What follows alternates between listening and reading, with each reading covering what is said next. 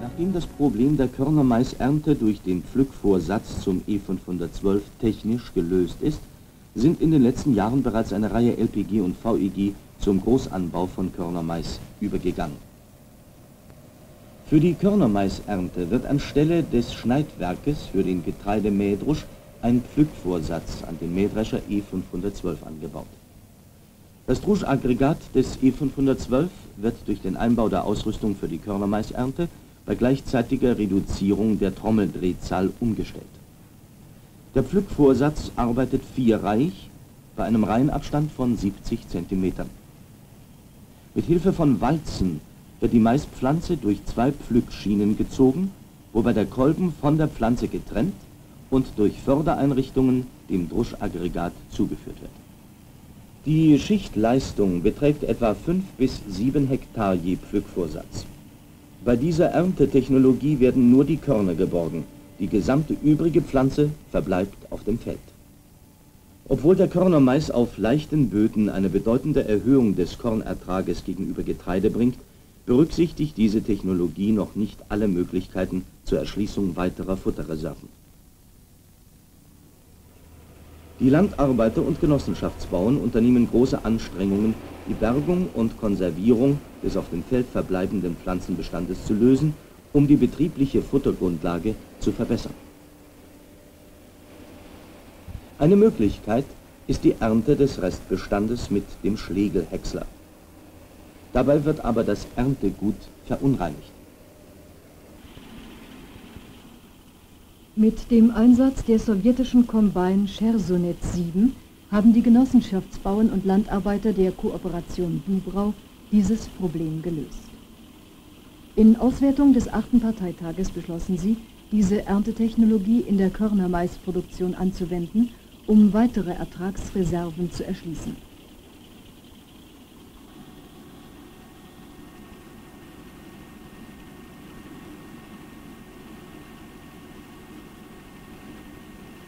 Mit der Chersonet 7 kann die gesamte Maispflanze, also Kolben und Restpflanze, in einem Arbeitsgang geerntet werden.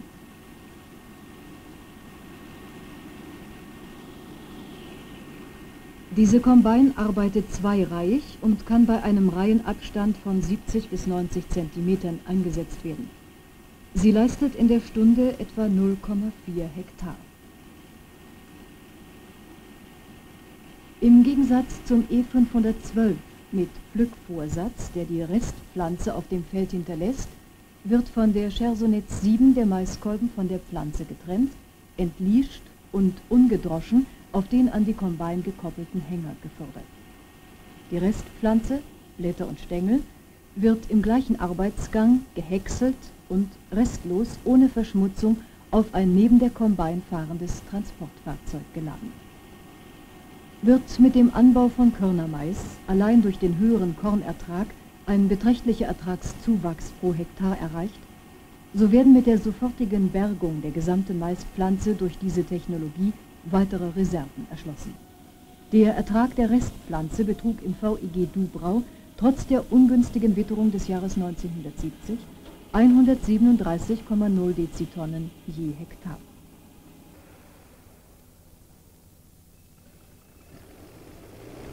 Zur Verbesserung der Silierfähigkeit des Erntegutes sowie der Silagequalität ist es zweckmäßig, das mit der Chersonet 7 gewonnene Häckselgut gemeinsam mit Stoppelsaaten, Rübenblatt usw.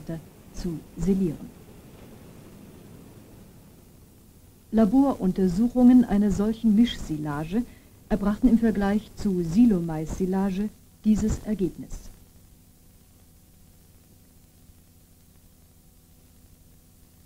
Wir sehen, der Nährstoffgehalt der Mischsilage, bestehend aus Mais, Stroh und Stoppelsaaten, ist beachtlich.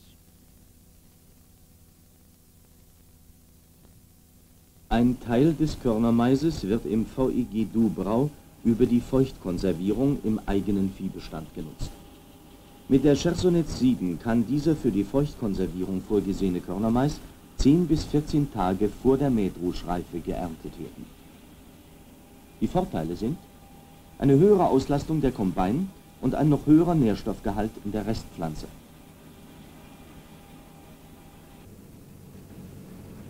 Ist das Futter für die Bullenmast vorgesehen, wird der gesamte Kolben ungedroschen mit einem Allesreißer zerkleinert und ohne Konservierungsmittel einsiliert.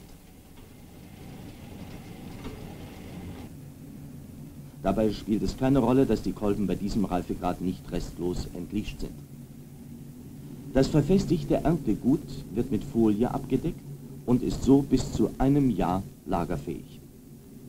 In Dubrau betragen die Konservierungsverluste nur 3 bis 5%. Für die Schweinemast werden die von der Chersonets 7 geernteten Kolben ausgedroschen, die Körner zerkleinert und nach dem gleichen Prinzip konserviert. Die im VEG Dubrau erzielten Ergebnisse haben eindeutig die Richtigkeit des eingeschlagenen Weges bestätigt. Im VEG Dubrau wurden 1971 folgende Gesamterträge erreicht: 31,4 Dezitonnen je Hektar über den Kornertrag und durch die Bergung der Restpflanze 120,7 Dezitonnen je Hektar, also 14,5 Dezitonnen Getreideeinheiten. Das ergibt trotz der ungünstigen Bedingungen im Jahre 1971 einen Gesamt-GE-Ertrag von 45,9 Dezitonnen pro Hektar. Mit diesem Ertrag wurden in Dubrau gegenüber Getreide, Korn und Stroh 9,4 Dezitonnen Getreideeinheiten pro Hektar mehr geerntet. Dieser Gesamtertrag wurde durch die Nutzung der gesamten Maispflanze erreicht. Ein Verdienst der sowjetischen Maisernte-Kombine. Mit ihr gewinnen wir das Futter in einem restlos sauberen Zustand.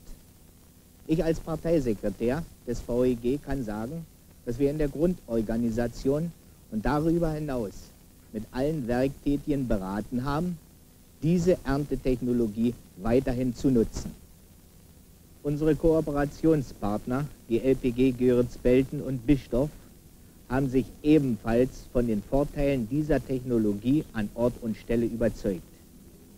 Unter Berücksichtigung des zunehmenden Einsatzes von Fertigmischfutter ist die Variante der Konservierung des Erntegutes über die Heißlufttrocknung anzustreben.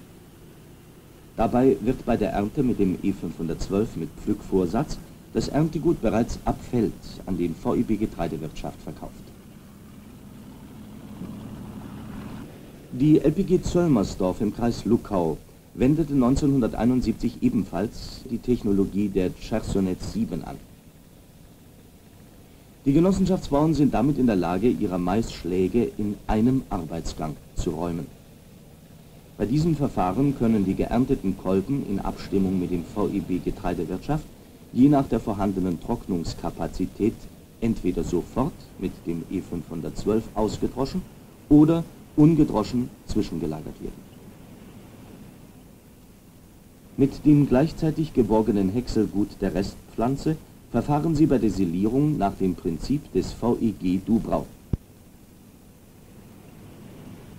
Der Vorsitzende der LPG Zöllmersdorf, der Kollege Kittel, sagte uns: Wir sind von der Qualität der Arbeit der Chersonets 7 sehr beeindruckt. Wir werden auch künftig hin diese Technologie beibehalten und unseren Maisanbau erweitern. Ausschlaggebend für den Einsatz der Chersonets 7 ist der Mehrertrag je Hektar, und zwar von 10 bis 15 Dezitonnen. Finanziell bedeutet das ein Mehrerlös pro Hektar von 500 bis 600 Mark. Wir haben uns ausgerechnet, dass entsprechend unseren Bedingungen, entsprechend unseren Bodenverhältnissen 1971 wurden auf der mit der Chersonets 7 abgeernteten Fläche in der LPG Zöllmersdorf folgende Erträge erreicht: einen Kornertrag von 45,5 Dezitonnen Getreideeinheiten je Hektar und durch Bergung der Restpflanze 18,6 Dezitonnen Getreideeinheiten je Hektar. Damit ernteten die Genossenschaftsbauern der LPG Zöllmersdorf mit der Chersonets 7 64,1 Dezitonnen Getreideeinheiten je Hektar insgesamt. Bei der Konservierung der Körner über die Heißlufttrocknung wird der Mais je nach Witterung im Erntezeitraum mit etwa 35 bis 40% Feuchtigkeit geerntet und muss zur Lagerung bzw. Verarbeitung im Mischfutterwerk auf 14% Feuchtigkeit zurückgetrocknet werden. Der erntefrische Körnermais wird auf einer Arbeitsfläche abgekippt und mit einem sowjetischen Fahrlader der Annahmewanne T237 zugeführt. Dieses Annahmegerät sichert eine gleichmäßige Beschickung des Trocknungskomplexes. Über Förderbänder gelangt das Erntegut in die Vorreinigungsanlage und von hier aus in den ersten umgebauten sowjetischen Trockner. Hier beträgt der Feuchtigkeitsentzug ca. 12%. Im zweiten Trockner werden dem Maiskorn noch einmal ca. 6% Feuchtigkeit entzogen, bevor in der stationären Petkus-Trocknungsanlage der endgültige Feuchtigkeitsgrad von 14% erreicht wird. Der so getrocknete und zugleich gereinigte Körnermais wird in die Lagerhalle gefördert oder direkt den Kraftfuttermischwerken zugeführt. Eine weitere Möglichkeit, den Körnermais für eine in zunehmendem Maße industriemäßig betriebene Tierproduktion zu verwenden, ist die Herstellung von Pellets. Dabei kann die gesamte Maispflanze, einschließlich Kolben, gehäckselt, getrocknet und gemahlen, zu Pellets verarbeitet werden. Der Futterwert dieser Maispellets entspricht etwa 80% vom Futterwert des Hafers. In der LPG Saida wurden zum Beispiel 1971 je Hektar Körnermais 63,2 Dezitonnen Pellets hergestellt. Das entspricht einem Ertrag von etwa 50 Dezitonnen Getreideeinheiten pro Hektar. Auch die Ergebnisse der LPG Coswig, Gari, Golzen, der Kooperation Holzdorf und Heideck oder die des VEG Besko beweisen, dass der Körnermais nicht nur im VEG Dubrau oder in der LPG Zöllmersdorf hohe Erträge bringt. Der Genosse Schandow, Vorsitzender der LPG 1. Mai Gari im Kreis Forst, sagte uns zum Körnermaisanbau Folgendes. Die geringen und differenzierten Getreideerträge auf unseren leichten Böden führten uns zu der Überlegung, durch den Anbau von Körnermais zu höheren Erträgen zu kommen, um damit die Kraftfuttersituation günstiger zu gestalten. Wir haben in diesem Jahr 30 Hektar Körnermais angebaut. Nach unseren Schätzungen werden wir auf dieser Fläche nicht wie bisher bei Getreide 22 bis 25 Dezitonnen pro Hektar ernten, sondern 35 bis 40 Dezitonnen. Und das auf 23er Boden. Das spricht, glaube ich, schon für sich. Natürlich muss dem Körnermais die gleiche Sorgfalt wie anderen Kulturen entgegengebracht werden, wenn er den gewünschten Erfolg bringen soll. Unsere Mitglieder sind sich einig, den Körnermais auf 10% der Getreidefläche auszudehnen. Nach den bisherigen praktischen Erfahrungen und wissenschaftlichen Erkenntnissen sollte der Körnermais in der DDR vor allem in Gebieten mit leichteren Böden angebaut werden, wo er den anderen Getreidearten standortbezogen im Ertrag überlegen ist. Dabei wirken im Süden in den Höhenlagen sowie im Norden in den Küstengebieten die kürzere Vegetationsperiode und die niedrigen Durchschnittstemperaturen als begrenzende Faktoren. Auf den extrem leichten Sandböden sind der Grundwasserstand bzw. die zusätzliche Wasserversorgung als entscheidender Ertragsfaktor zu berücksichtigen. Versuchsergebnisse zeigen, dass durch Zusatzberegnung Mehrerträge von etwa 40% erzielt werden. Bei Beachtung dieser Standortbedingungen und der notwendigen acker- und pflanzenbaulichen Maßnahmen ist es möglich, den Körnermaisanbau bis 1975 auf ca. 100.000 Hektar auszudehnen. Dazu ist die Bereitstellung der geeigneten Sorten und die materiell-technische Absicherung der industriemäßigen Produktion zu garantieren.